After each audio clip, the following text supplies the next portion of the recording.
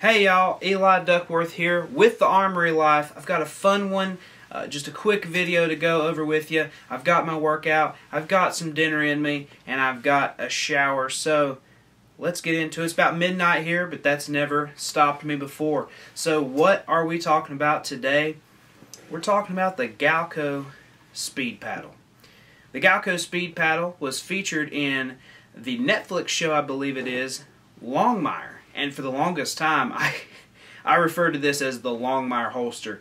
The sheriff of Absaroka County carries a 1911, the greatest pistol ever, in this holster. And ever since I saw that show, I wanted this holster.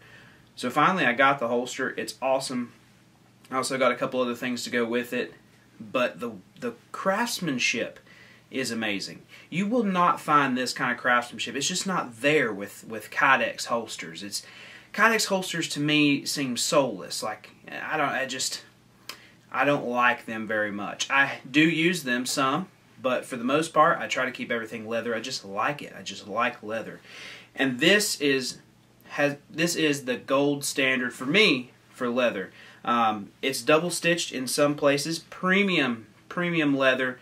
You expect nothing less from Galco. But this is pretty cool because this is kind of old and new going together. You've got the paddle on the back, so you can kind of put it in and out of your belt without having to unwind the belt all the way and pull out the holster and all that mess. You just pull the holster out when you need it, but the best part is it does have some ledges in here, so when the holster is on, it's not going to bring the holster out when you draw the pistol. So pretty cool there, and just it looks amazing. So most of the time I carry it with the Springfield Vickers Tactical. Pretty awesome, but as you can tell, this gun is kind of bland. It's black and green, you know. Doesn't really do this Kydex holster justice. Now, the Springfield Ronin in 10mm, look at that beauty. Blued slide, stainless steel frame. Now that is a beautiful combination. The Galco Speed Paddle has a retention screw here, so you can tighten it down to make it kind of tight on the pistol so it doesn't fall out. And as you can see, I have carried this for about a year, and it's not really lost any of its rigidity. So pretty cool, and let me just tell you, the people at Galco, they make phenomenal products. So with that, I have the Galco belt. This is the, see here, done forgot, SB2. Fantastic belt though. Brass belt buckle, beautiful leather. I have wore the heck out of this belt and it still keeps going. It's the perfect belt for the speed paddle, and I highly suggest if you do end up getting the speed paddle to grab one of these belts with it. It's beautiful. Look at that color.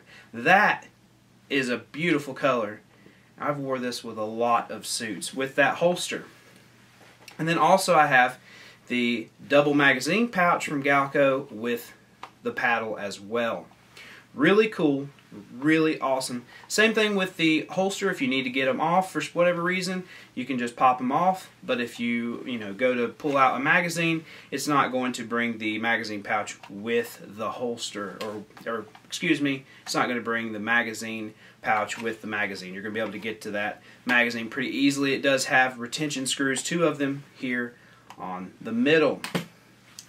The only thing I do want to tell you is if you do plan on getting this holster for concealed carry, you might want to rethink it as a dedicated concealed carry holster. I like to carry this with a suit or a jacket like what I have on right now, but for anything else, anything lighter, it is going to stick out just a little bit, so you need to keep that in consideration when you go to wear this holster. Now, for open carry, phenomenal, and you'll be the coolest guy in the room. They'll be like, man, look at that dude's holster. It's super sick. So just keep that in mind. And this is definitely the holster I choose when I go out into the woods with this pistol, the 10mm Ronin, because 10mm takes care of anything in the North Carolina woods. So that's kind of what I go out in the woods with when I do go. So I know this is a brief overview of the Galco Speed Paddle. Thank you so much for joining me. If you have any other questions, make sure you get into that forum on the Armory Life. We can talk, we can have a chat, and Get on the range. I know it's tough. But even if you can't get on the range, get some dry fire practice in. Stay vigilant and keep your powder dry. This is Eli Duckworth with the Armory Life. Thank you so much for joining me, and I'll see you next time.